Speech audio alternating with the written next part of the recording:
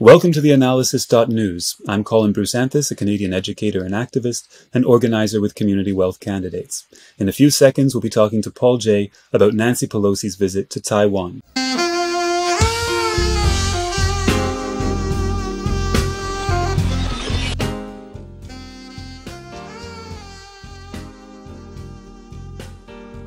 Why do you think Nancy Pelosi is making this trip to Taiwan, and how dangerous is it? How concerned should we be? Thanks, Colin. As you know, President Xi Jinping had warned Biden before Pelosi's trip that people who play with fire will get burnt. So it's not a surprise then that China followed up on her visit to Taiwan with a show of force.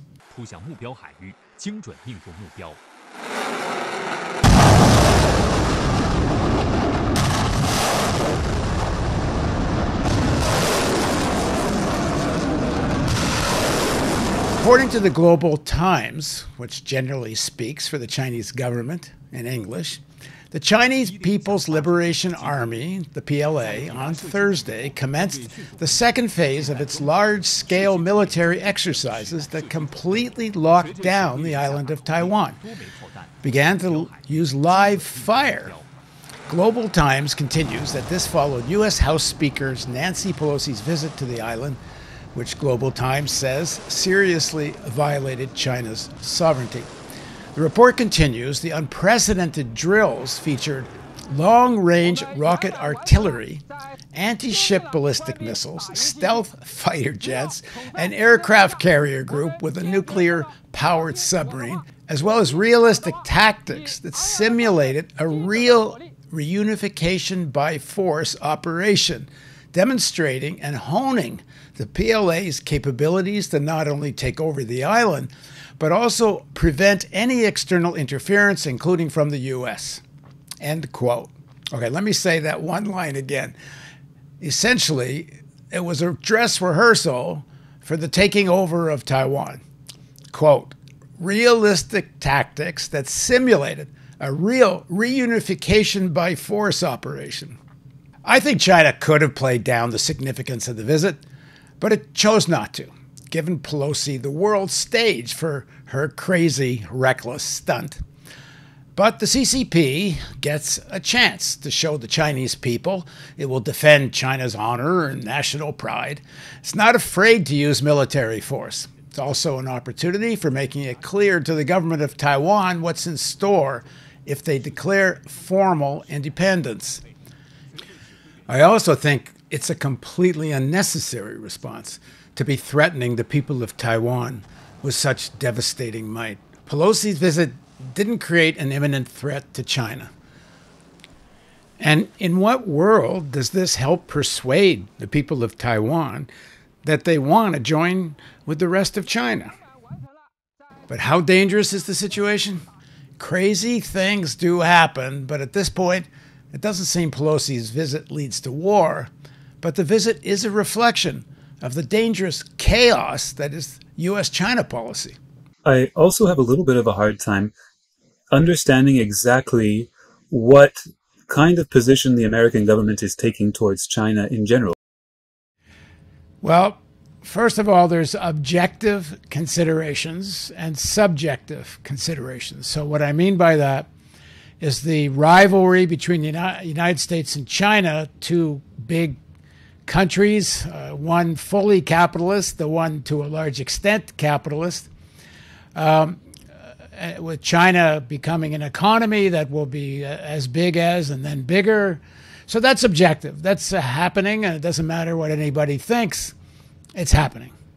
Subjective is about what people think. Prestige, ego, national identity. These are all things that go on in people's brains, sometimes as a reflection of objectivity and sometimes as a reflection of propaganda and inculcation. So on the face of it, objectively, who gives a damn if Nancy Pelosi goes to China? I mean, what does it change? I mean, she's about as important to the making of U.S. foreign policy. Well, I guess more than I am, but not a lot more than I am, other than that she's going there. and nobody would care if I did.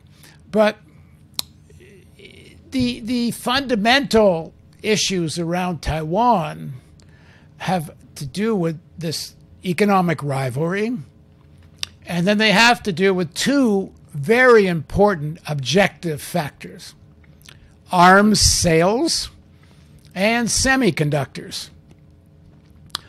So does Nancy Pelosi in any way change the equation on arms sales? Well, maybe an iota, create some more tension. Maybe it's an excuse to have more arms. But it could actually even cut the other way. If you look at the American reaction in the press and most of the political elite, not the rabid right and neocons who love her for doing this, but most of the reaction is this is, playing with fire. It's a tinderbox. You're provoking China for no reason. It could almost cut against more arms sales to Taiwan as much as it could help it. So I don't know. I think the reality, objectivity of her going is like practically irrelevant. She's an irrelevant figure, except she's being made out to be a more important figure. So why? One, because she thinks it serves domestic U.S. politics to look tough on China. I guess she knows more about U.S. politics than I do. Not I guess, I'm sure she does. I never got elected to anything. Maybe she's right. Maybe being tough on China helps her in some places. I would guess the places it helps her, it doesn't help her enough. Republicans who despise her are not going to vote for her because she makes a trip to Taiwan. But at any rate, let's assume she went there for electoral reasons. On the other side, for China, why do they give a damn if Nancy Pelosi goes to China? How does it change anything? It doesn't. She's, as I said, irrelevant to the making of U.S. foreign policy. Is the United States going to sell more or less arms to China? Because to Taiwan, no. Is it going to change the semiconductor situation? And for people who don't know, Taiwan is the largest manufacturer of semiconductors in the world, and by a long stretch of it. So the United States does not want China to get hold of control of Taiwanese semiconductors, which is part of why they're got to defend Taiwanese democracy. If democracy is made with semiconductors. And of course, Taiwan's a significant purchaser of American arms. Her visit doesn't change any of that. So why make such a big deal out of it if you're China? Well, for two reasons. One, the Biden administration has been inching closer to what is a Chinese red line, was a declaration of Taiwanese formal independence from China. Now, I don't know how real that is. They have been crossing some lines, like at Biden's inauguration, he invited a representative of Taiwan, which I think the first time that ever happened. Does it really change anything? Well, sort of in terms of perception, but they keep declaring, and Pelosi's delegation to Taiwan on Tuesday also declared that this visit doesn't change the declaration that was made in, 1979 with Nixon. It doesn't change the 1982 declarations and agreements, and there was another set of promises to Taiwan called the Six Assurances. All of those things, they recognize essentially that Taiwan's part of China, but it's ambiguous language. They do agree not to have state-level relations with Taiwan, but they also agree to kind of at some point diminish U.S. arms sales to Taiwan, but they've agreed to disagree on when they're going to phase out arms sales, because that's what China agreed to. And China, this was done during Deng Xiaoping, and their motive was to open China up to American capital and open up American markets, and which was part of the whole strategy of restoration of capitalism in China. And so China had to make a deal to open up China to global capitalism. They had to make a deal over Taiwan, so they kind of agreed to disagree on arms. And American capital wanted to China, and so they come up with this idea in American foreign policy called a policy of ambiguity over Taiwan, which means the United States will never affirm that if China makes a move to reincorporate Taiwan into China, that the United States won't make it clear that they will defend Taiwan, a sort of Article 5 like in NATO. So the ambiguity is the United States will never absolutely declare that because China would take that as a direct intervention in their sovereignty. And so the Biden administration has been inching closer to quote-unquote strategic clarity, which is coming out and saying, which Biden actually said, we will defend Taiwan. And then, of course, his staff jumped in and said, oh, we're not giving up the policy of ambiguity and blah, blah, blah. I think what's going on here is posturing. So I talked about objective factors, so now we're kind of into subjective factors, which is nobody wants to lose prestige. Biden wants to look tough on China for American politics. He doesn't want to have this as a weak spot in fighting the Republicans. It serves the military-industrial complex to have almost war, and the more almost war you have, the better it is. And this was true under the Trump administration. You know, they're commissioning, I think it's 10 new Ford-class aircraft carriers at a cost of something like $13 or $14 billion each.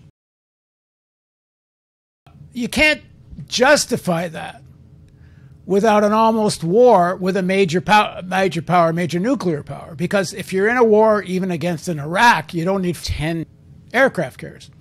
Now the joke of it is, or the irony or the stupidity, is aircraft carriers are useless against China, or Russia for that matter, because both countries have the technology to knock out aircraft carriers relatively quickly. They would only be good against smaller powers who don't have that capacity, in which case you don't need 10 of them. So it's bullshit. It's a boondoggle to spend money and make money for the military-industrial complex. But the subjective factor that's about prestige, about positioning, about we can't look weak, it isn't a non-factor. It exists partly for propaganda, both on the Chinese and the American side, but also in a way that a lot of the military leaders and political have internalized it as a real thing.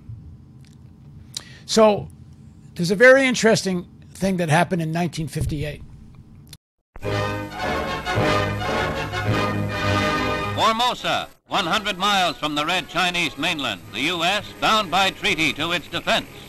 In the Formosa Strait, Chinese communist aggression centering around Quemoy poses the question of how far the U.S. will go trying to defend the offshore islands. In 1958, China, led by Mao Zedong, wanted to reincorporate Taiwan back into China. It had been seized by Chiang Kai-shek, who led this nationalist army that, should be said, were mostly collaborators with the Japanese and spent more time fighting against a communist-led People's Liberation Army than they did fighting against the Japanese. They fought against the Japanese somewhat. There was a united front for a while. The Kuomintang, as they were called, did fight sometimes against the Japanese. Chinese Communist Party was far more popular. Millions and millions and millions of people supported it.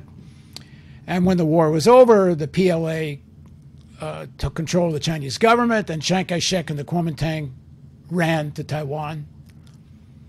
And the Americans jumped in to defend this anti-communist, fascist dictatorship. And that's what it was in 1958, a reactionary, essentially fascist dictatorship in Taiwan. And the United States defended it because they were... This was not promoting a democracy, just to be clear. There was not even a pretension of it. There was no, like everybody acknowledged. But in 1958, all that mattered is you were anti-communist. Being a democracy was quite secondary. Summoned to emergency conference, Secretary of State Dulles to meet with President Eisenhower. Earlier, Mr. Dulles had conferred with the Joint Chiefs of Staff and then talked with the President 3 times by phone.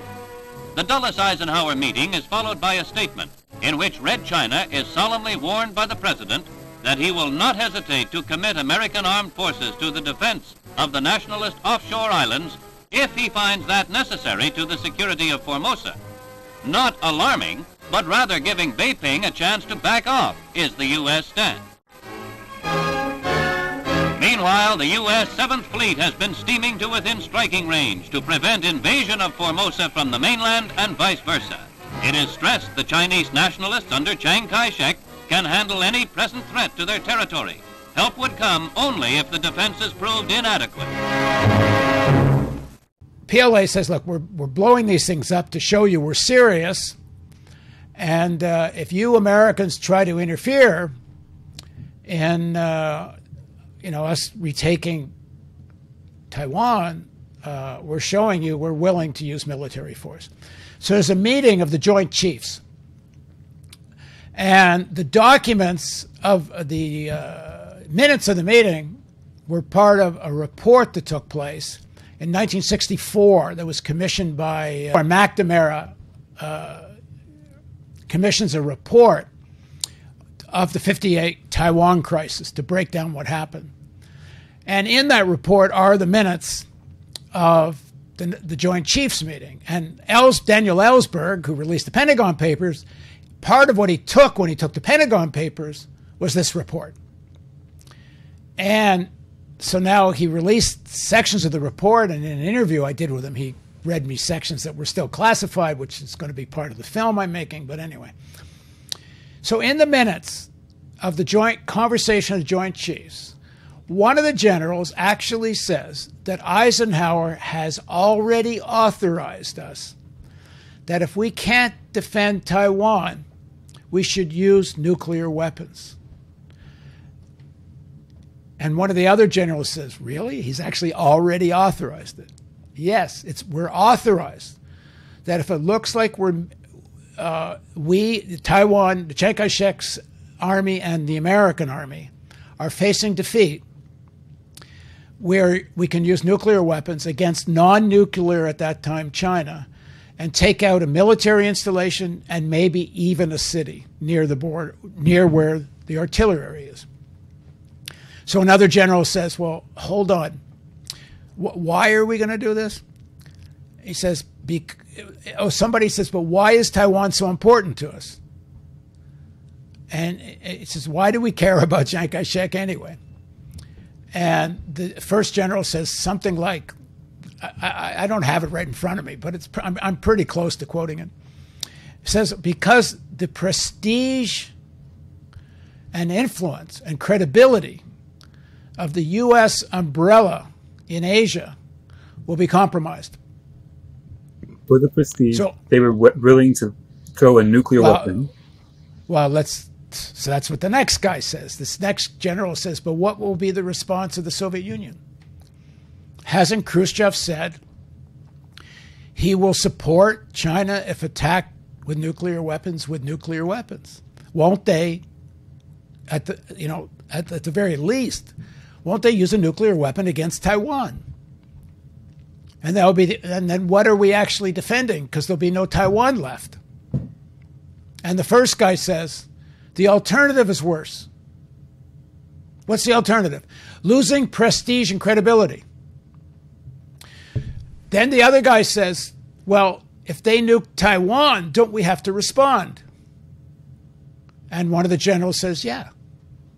Well, doesn't that lead to nuclear war? Yeah. Because a lot of the Joint Chiefs at that time believed that they should use any excuse possible for a strike against the Soviet Union. And this came out again during the Cuban Missile Crisis, where the majority of the Joint Chiefs wanted to have a strike against the Soviet Union, and Kennedy didn't go for it. And so, again, this guy says, well, the alternative's worse, the loss of credibility and prestige. So it was ridiculous. Like, the objectivity, Taiwan was meaningless. Nobody gave a damn about the actual. I mean, at that time, there's no arms sales or semiconductors. There's a bunch of rock and Chiang Kai-shek's ragtag army. But still, because the commitment had been made to defend it, you can't lose your prestige and credibility.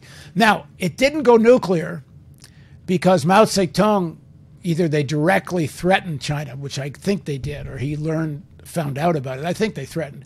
Mao Zedong decided that this wasn't worth risking because at that time, China had no nuclear weapons. And two, Mao Zedong knew something the Americans didn't, was that Khrushchev was not going to reply. By that time, things were starting to get frosty between China and the Soviet Union. So Mao Zedong, knowing that they were in quite a vulnerable position, backed off, and they stopped shelling these outposts of rock. Anyway, jump ahead. You can see how important it is to the Americans, to the Chinese now especially, when you sell such an important nationalist narrative to your population.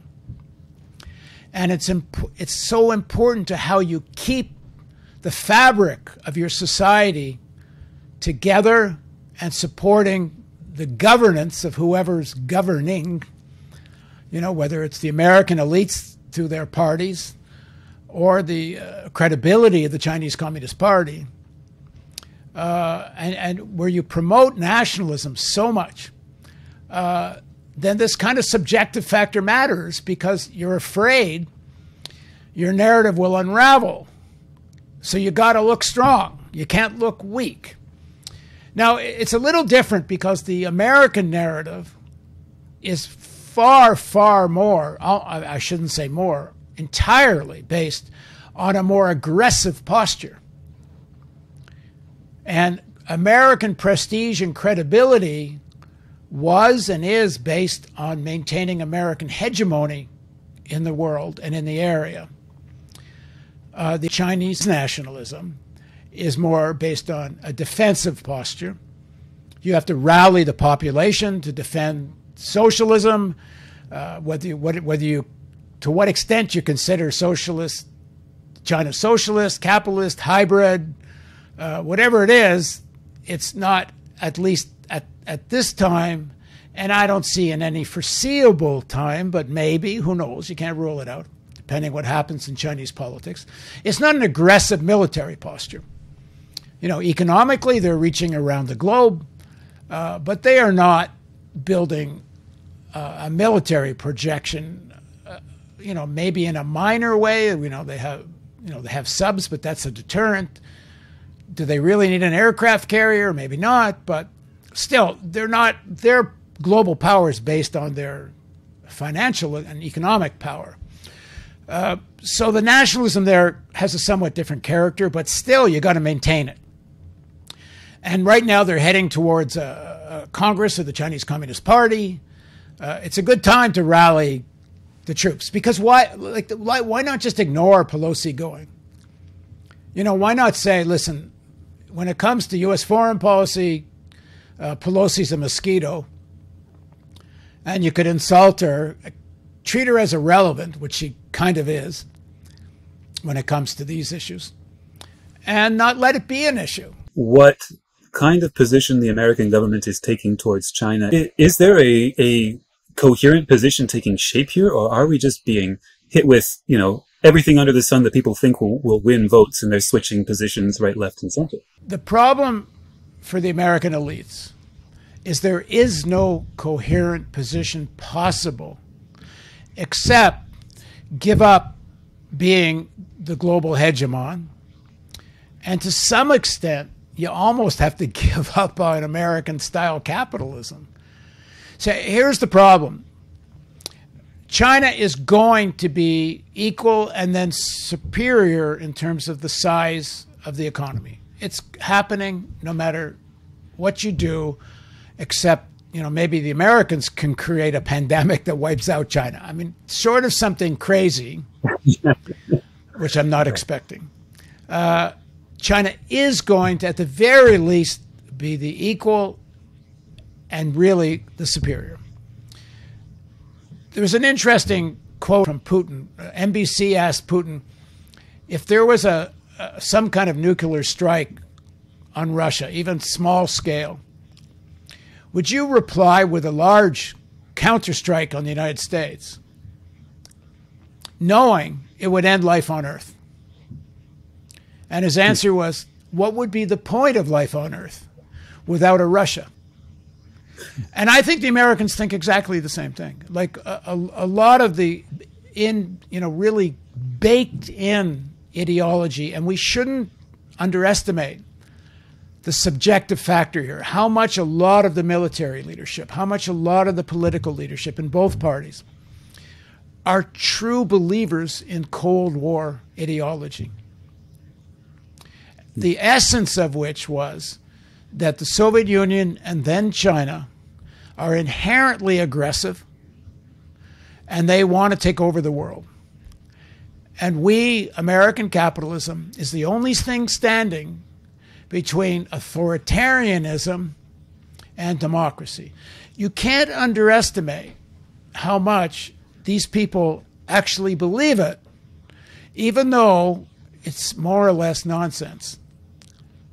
I mean, nobody has supported fascist dictatorships around the world more than the United States. And the United States is the defender of Saudi Arabia. And you can go on from there. Anyone watching this knows this history. So the idea of it's democracy versus authoritarianism, it's very hypocritical. But here's what I think these people believe. We Americans do bad things for good reasons. Everyone else does bad things for bad reasons. When we support a reactionary fascist dictatorship, we're only doing it to stop the communists who are worse. In which case, we support dictatorship to defend democracy. They believe this crap. Now, it's very... And we saw it in Chile with Henry Kissinger. Even if democracy was what elected the socialists, you overthrow the socialists in order to... An example, hundreds of examples, probably. But you can't underestimate how much these people really believe it. They don't. It's not just a propaganda point. They have internalized the logic because it serves them to do so. It's people like to believe things that make them rich. Like, why do the super wealthy? I'll go back to something I said in another interview with you. Why do the super wealthy believe they deserve to be super wealthy? I mean, they can look around them. They see the poverty, they see the chaos, they see the climate crisis, threat of nuclear war. How do they believe it's okay to keep such a system going? Well, one, because they believe it's a meritocracy. We deserve it. We worked our way to the top, and that's the way life works. It's social Darwinism, the strong should succeed, which is nonsense. Two, someday we can do a thing on social Darwinism, but anyway. Two, because God made it so, which is why so much of the elites believe in God. Why did the feudal aristocracy so believe in the church? And even the Catholics, the authority of the Pope, and all the rest, because it justified them being the aristocracy. And they really had to believe in it. When you're born, you don't know what. You're born into a society not of your choosing. You're educated. So in the United States or other countries, but in the United States, you're sent to schools that teach you to think like a class that rules. So whether it's a private school in New York or Harvard, you are trained to think as the ruling class. Now, of course, some individuals break from it, but most don't. So part of that narrative of why I deserve to rule is American exceptionalism. America's right to be the global hegemon. And before World War II, it was okay to be an imperialist. It was a good thing. Before World War I, too, even, wars of aggression, plundering people, genocide of native people, it was a good thing. If you were a leader that accomplished those things, you were a success story. It wasn't until after the Nuremberg trials this was condemned. Well, a lot of that mentality still exists in the ruling classes.